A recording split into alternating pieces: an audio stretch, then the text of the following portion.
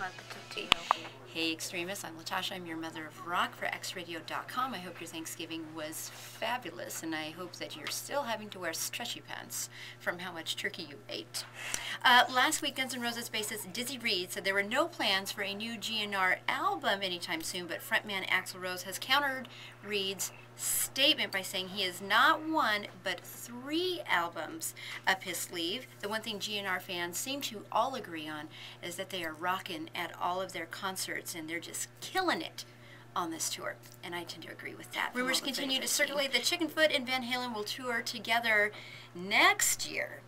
It's a damn good rumor at this point, but nothing solid so far. It's totally wrong. Totally wrong.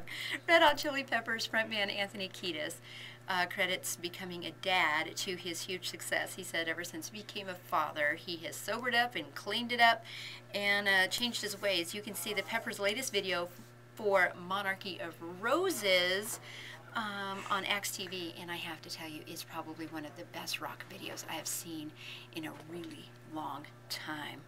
No, Flea isn't just wearing the tube sock either. Rolling Stone magazine has listed their top 100 axemen of all time. Coming in at number 5 is Jeff Beck.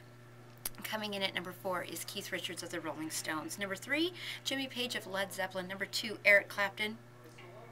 And number 1 axeman of all time is Jimi Hendrix. You can check out X Radio's top axemen of all time on the Axe blog, now at xradio.com.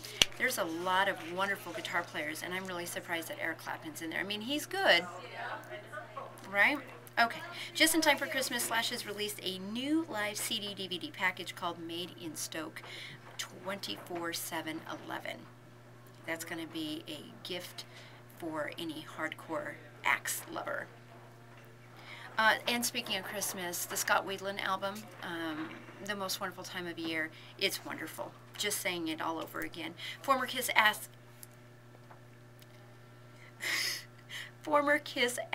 man Ace Frehley's new book, No Regrets, a rock and roll memoir, debuted on the top of the... Oh, Lord. Can't believe you just said that. I know, Kiss Axe man. I almost said kiss ass, huh? I just did. Okay. Hi, former Kiss Axe man Ace Frehley. See, I didn't say kiss ass that time. No Regrets, a rock and roll memoir, debuted on the top of the top 10 of the New York Times bestseller lists. Congratulations, Ace. My word, brain, talking, not working. What? Man on the membrane. Insane in the Membrane? Oh. Is that right? Who sings that?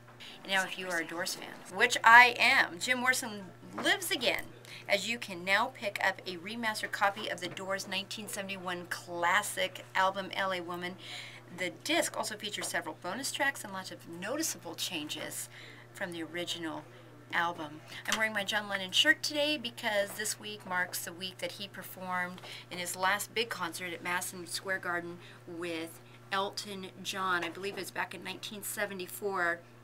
He made a promise to Elton John that if his song, Whatever Gets You Through the Night, makes it to the U.S. top 10, I think it was, that he would perform with Elton John. He kept his word, and he did it. By the way, Elton John does harmony and backup piano on that song. Huge Beatles fan. All right, so that's a wrap, and that's this week's Rock Report. I am Latasha. I'm your mother of rock for xradio.com. Go out and rock your world with hope, because that's your job as a human being. You can make a difference just by doing something little. It's true.